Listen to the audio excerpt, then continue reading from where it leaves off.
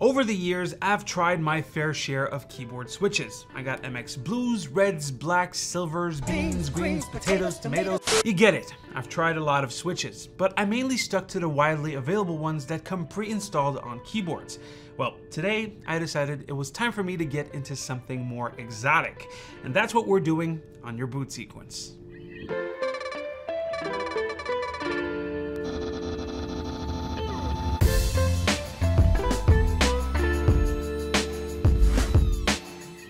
Personally, when I started to delve into the mechanical keyboard game, I naturally chose blue switches. I don't know why, but it seems like overall, as a beginner, clicky blues just scream at you, I'm finally a gamer with a mechanical keyboard. That's until you own it for about 3 months and you realize that the blue switches are just literally screaming at you, especially at night. All right, it's time to play some video games. Anyways, since those beginner days, I've been trying all kinds of switches, and I've landed on these. At home, I use good old Cherry MX Reds. And at work, I use a Razer keyboard that has the Razer yellow switches. But I'm trying to get more into the custom stuff. So I asked some companies to send me some switches, and voila, my current collection. I got Gaterons, Cherries, Kailhs, and GamaKays. With the amount of typing that I do at work and at home, I do have to respect specific conditions. At work, they can't be too loud. While it doesn't happen often, if Mike from Hardware Canucks is shooting a video behind me, well, I have to stop typing or the mic will pick it up. At home, since I stay up pretty late, I have to be pretty quiet. So what we're gunning for here is the stealthiest of all switches. So let's listen up.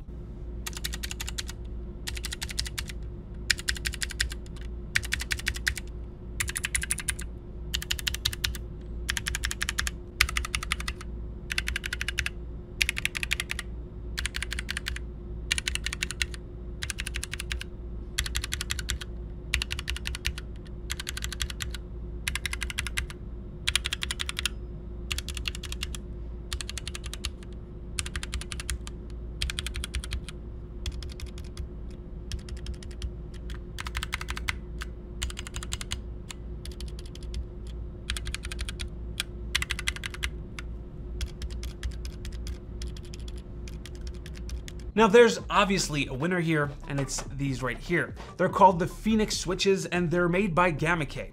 I also have their Bumblebee and their Crystal switches here, but they serve a different purpose. They're not very silent. So these Phoenix switches, obviously they're dead silent, but it's not just that made me like them so much. Let's look at the stems real quick.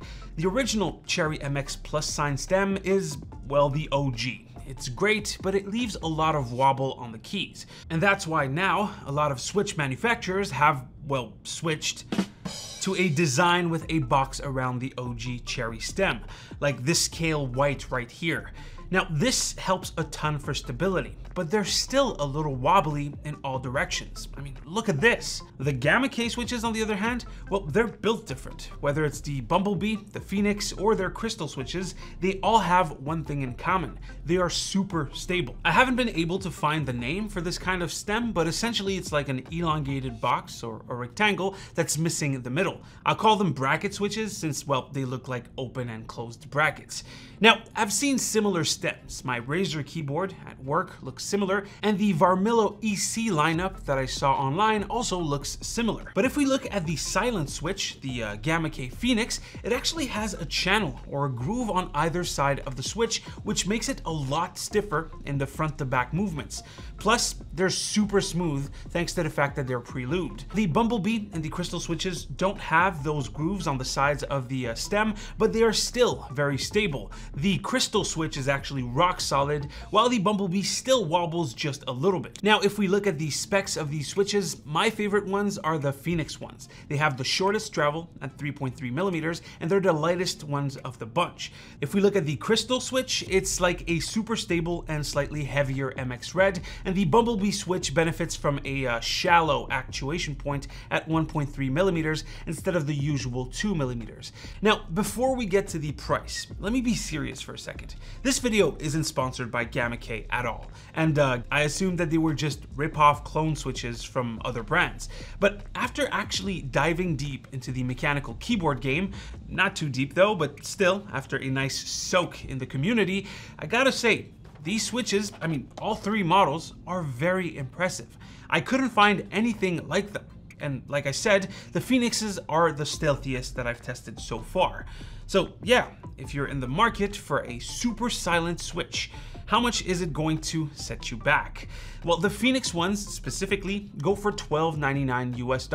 That's about $16.75 Canadian per box. Each box contains 35 switches. So as long as you have a 60 to 70% keyboard, you can get away with just 2 boxes.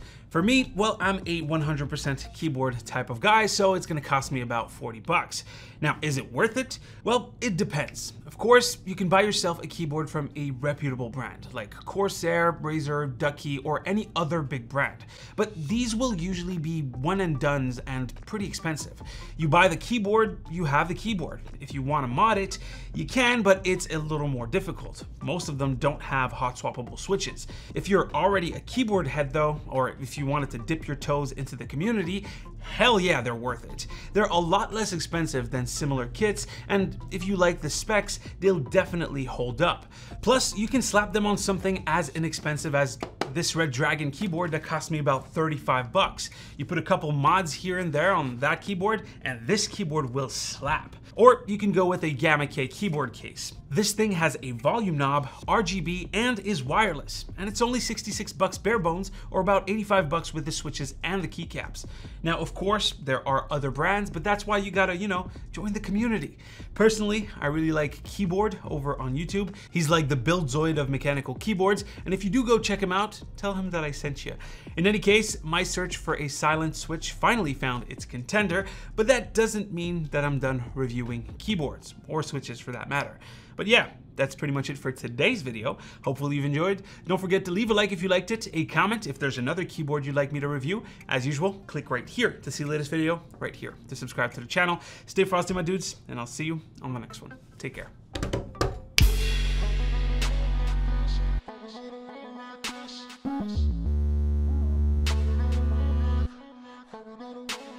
Sure.